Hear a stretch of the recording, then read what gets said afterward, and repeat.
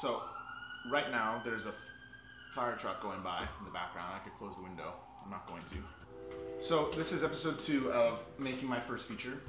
We obviously had the script that's locked.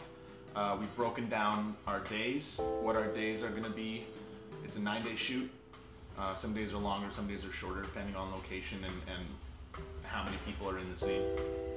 We almost have our entire cast.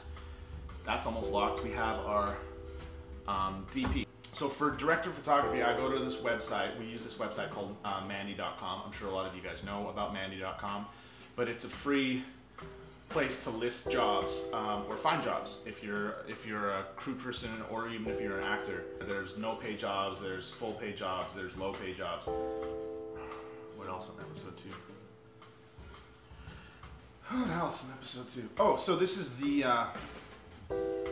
another part of the set. This is going to be a big area in which we shoot a lot of stuff. This is the kitchen. So right now in the process, we're just waiting on hearing back from a couple people on contracts, on deals, figuring out paperwork on things like that have been difficult as well. But if you just Google, you can find the answer. I also like to use Reddit. Reddit's great. Probably going to post this on Reddit, but a subreddit I use is filmmakers. There seems to be a bunch of verified great actual working filmmakers out there that are helpful and willing to give you some advice.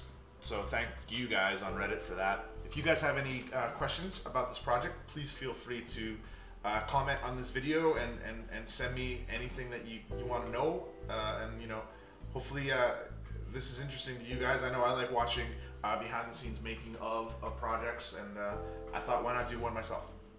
So thanks for watching, and we'll talk to you guys soon.